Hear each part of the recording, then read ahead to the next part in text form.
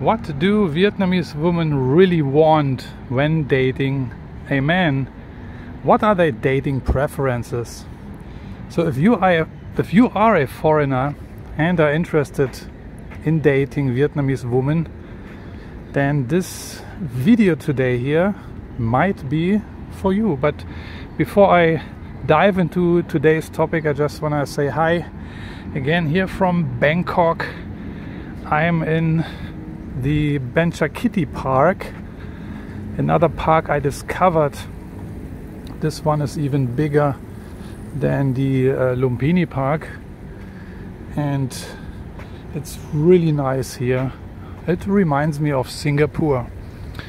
But back to the story, back to the topic. What do Vietnamese girls really want in a man? Doesn't matter he is a Vietnamese guy or a foreigner, right? They must have certain preferences. And Vietnamese women do have certain preferences. And by the way, many people say that Vietnamese are really the hottest chicks, the hottest girls among Asian women. But I leave this for you to decide.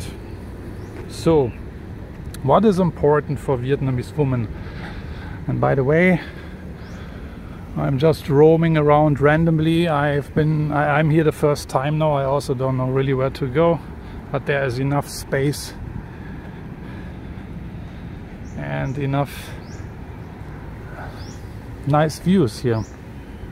So one thing is for sure, looks and bedroom performance don't count really with Vietnamese women. I mean, the sex is certainly important later when you are, let's say, already in a long-term relationship or engaged or even married.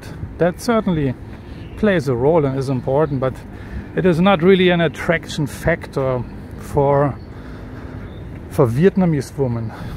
Vietnamese women, they tick a little bit differently than Western women. Or anyway, this is maybe the story we men tell ourselves, right? That we have to perform well and bad to impress the woman. Maybe this is just some nonsense, okay? What really matters to Vietnamese women is earning power, net worth, economic stability, and reliability. Yeah, you have to show that you are able to advance economically and socially. And of course, you have to have great potential to be a father and provider. These are really the key points here you have to remember. This is what Vietnamese women are really, in general, are after. Also Philippine women, Indonesian women, Thai women, Cambodian women. At the end of the day, it's basically all the women around the world. It is absolutely therefore normal when you are dating a Vietnamese girl, a Vietnamese woman, that she might ask you about your job, your salary, about your finances. And this is confusing to especially Western men, because now in the Western culture, we don't talk about money, right? You don't talk about money on your date with a woman. You don't do that. But here in Vietnam and also in China, it's common. So don't get shocked, okay? Now, out of this statement here, which I just made, arises already an interesting question. Does it mean she is a gold digger? Well, kind of. But not like the Vietnamese woman. Yeah, of course, they have the economics also in their mind. But they're certainly not that kind or type of gold digger like, let's say, some Filipinas or some Thai woman. Yeah. The Vietnamese, they will certainly not run away with your money. okay? But she's asking these questions because she wants to, yeah, qualify you, okay? She wants to know if you are worthy, right? If you are a worthy partner, you always have to look at it from the context of, like, you know, being a provider and being financially stable. So again, is it important to be good and bad? No. Is it important to have a nice haircut? Is it like with a nice haircut that you impress Vietnamese women? No. What about a fancy car? Check mark, yes. Yeah, I guess in this arena, Vietnamese women are very similar to Western women, right? Yeah, a fancy car means you have money, right? That's the thing. And of course, a Vietnamese woman, she will look if you have good relations with good relationship with your own parents, because family is very important in Vietnam. Family is actually number one in Vietnamese culture, and if you can get along with your own family very well, that means that shows the Vietnamese woman that you very likely can also integrate into her own family later, and also that shows that you are able to integrate into a hierarchical structure which a family is, and this is very, very important in Vietnam. If you cannot get along with the family of your spouse in Vietnam, then it can get very tricky. Let me be very blunt here and open. A Vietnamese woman will not open her legs, yeah, for poor and unreliable dudes. Why should she do that anyway? And I have to hurry a bit because otherwise I get a little wet here. Yeah, why should she do that? I mean, as a matter of fact, no woman is interested to date or hook up or to get engaged or married to a loser, right? A guy who cannot provide, a guy who is not financially stable and immature. But the Vietnamese woman, yeah, they really, really pay attention to this. The Vietnamese and the Chinese woman, they are very, very specific and careful with whom they sexually engaging.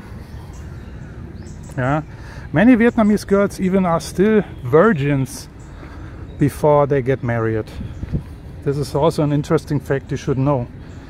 And why is that? Yeah, it is actually a practical thing, you know, because the Vietnamese, they know, the Vietnamese woman, they know that a virgin is highly valued by or among Vietnamese men.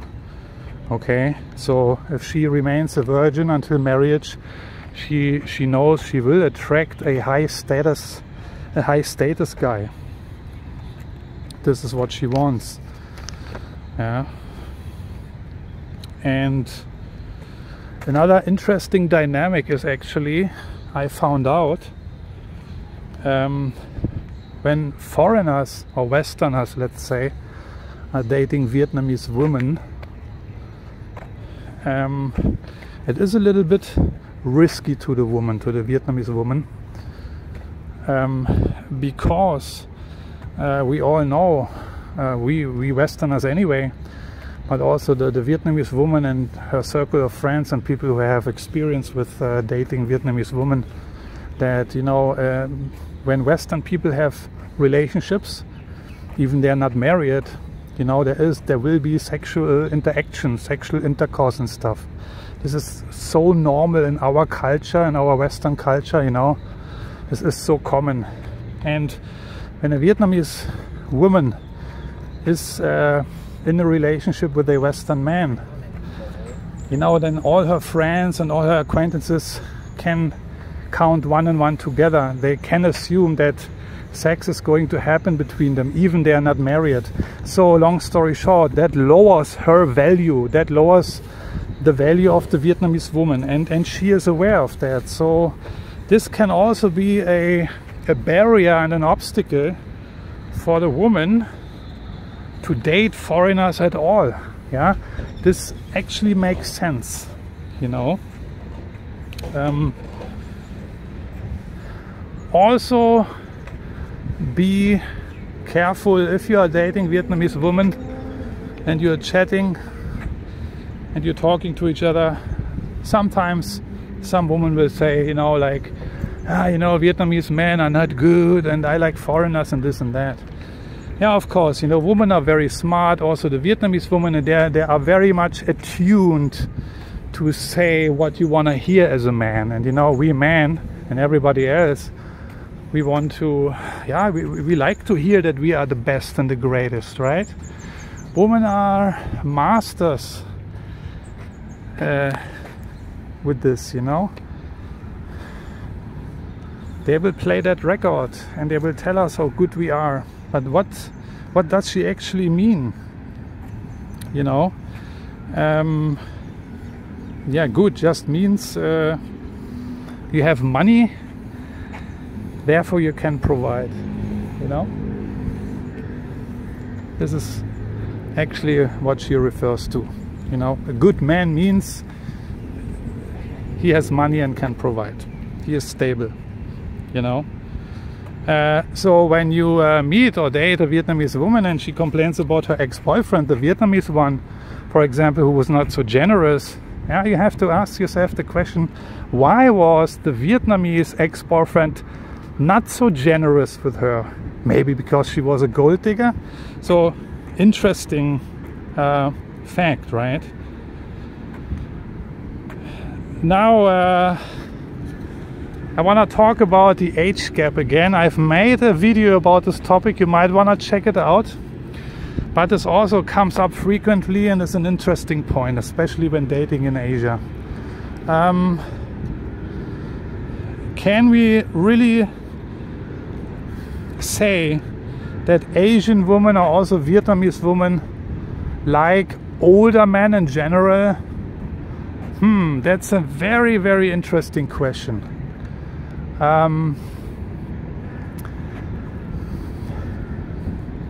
Some people would argue that actually no, Vietnamese don't really like older men, and we have to define what is old, you know. I mean, I dated a Vietnamese girl last year. I told the story already, and I was 45 at the time, she was 28. So yeah, there was an age gap of 17 years. And I asked her, so is it okay you are dating a 45-year-old guy? And she said, you know, as long as you are not the same age as my dad, everything is fine. And I just was laughing at the time, I remember, because that was a funny answer. So you see, she was very open to date foreigners older than her, but you know, she didn't really mention the motivation. She just said it's okay, but yeah, but why was it okay? I didn't know. I didn't try to dig any deeper. But yeah, I mean, what is old? I mean, in Asia also, and also in Vietnam, you know, the people have great respect for age and elderly people. But you know, I know you respect your grandma and your grandfather. You definitely respect your grandfather, but would you really date him? You know, this is a question you have to ask yourself. So, I think there is no definite answer. You have to really ask the woman, but they will never really reveal their true motivations. We just can assume them. I am pretty convinced and sure what their true motivations are, and there are economical, always economical motivations. Even they do not want to admit this, but this is just the case for me. But we can definitely conclude that Vietnamese women are more tolerant when it comes to age gaps. That's a fact. This is also my experience. I give you one example. In the Western world, for example, we can say and conclude that, let's say if you are 40 years old and have a stable job and some money, you're doing financially quite well. You don't need to be rich, but you are stable, right? Then if you are 40, you might date a woman in her 30s, right? In the Western countries. In Vietnam, if you are 40 years old, have money and a stable job and stuff, yeah, these dudes, you know, they look for girls in their 20s or early 20s. And for some of these Vietnamese men is even the woman which is already 25 years old is too old, you know. So these are the dynamics in Vietnam. Again, I refer to my age gap video, which I released a few weeks ago. You might want to check it out. But it is very uncommon to see a 60-year-old dude, like, I don't know, a 60-year-old Western guy with a 20-year-old Vietnamese woman. I've never seen that personally. I also hear very little about these so-called relationships. So there's definitely a huge difference to the Philippines and Thailand, because in the Philippines you see that a lot. You see that a lot. You see very, very old men with very, very young women, and of course when you see that, then it is questionable, in my opinion. I know there are exceptions, but in general it is a little bit strange. Why a young, let's say, Filipino or Thai woman in her early 20s wants to hook up with a 60 or 65 or 70-year-old man. I also would like to state that Vietnamese girls, Vietnamese women who are looking for if they are looking for an older man, then also they have their reasons to do that. And some of the reasons, I believe, is, of course, if you are already in your middle age or a little bit older, then this Vietnamese lady, she knows that you are more emotionally settled already. That means you are not jumping around from girl to girl, from woman to woman, from partner to partner. You are basically romantically settled already. Yeah. She also knows that you are most likely not so easily ready to pick up and leave. Yeah? You are not 25 anymore, you're not 30 anymore, you don't want to explore the world and all these adventures and stuff, and you are settled. You have a stable job, you have your finances in order, you have your ducks lined up in a row, so to speak. Everything is organized, you know. And maybe the third reason, one of the reasons is, if she really, a Vietnamese woman, wanted to hook up with an older man, or really an old man, is because, yeah, she knows he will die sooner or later, maybe rather sooner. And then you can imagine where the money goes, you know. She will inherit, most likely, everything what he will be leaving behind, right? So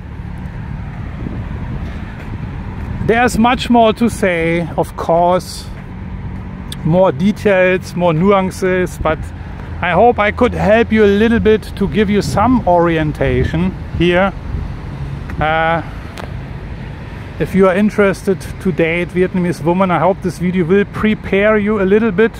You know, I've also released other videos already last year about dating Vietnamese women. This is a rather longer video where I go into a little bit more of the details of the dating dynamics in Vietnam and why things are the way they are. But I will also in the future shoot more videos about dating Vietnamese women and try to dive into more of specific topics to unravel the key points here, you know.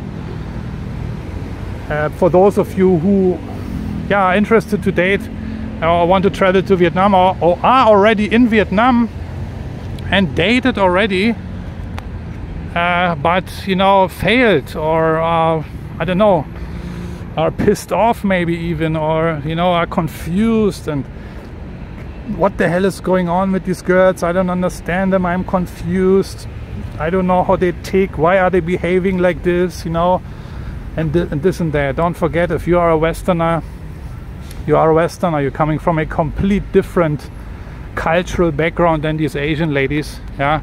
And just because we all have Starbucks shops in America, Canada, Germany, France, Italy and Vietnam and the Philippines doesn't mean we are ticking the same way, yeah. Starbucks, McDonald's, Gucci, Armani, these are all global brands, but when you travel, when you date, when you immerse into different cultures, you will realize pretty fast how much you still have to learn. And this is actually also good, yeah, how much you still have to learn, and how big the differences between the cultures and therefore the people really are. And these differences can be quite significant, and this also applies of course to dating. So with that being said, I'm checking out for today here from lovely Bangkok, and now I will enjoy the park a little bit here. Have a good time, guys. See you soon with a new video. Looking forward to your comments. Take care. Bye bye.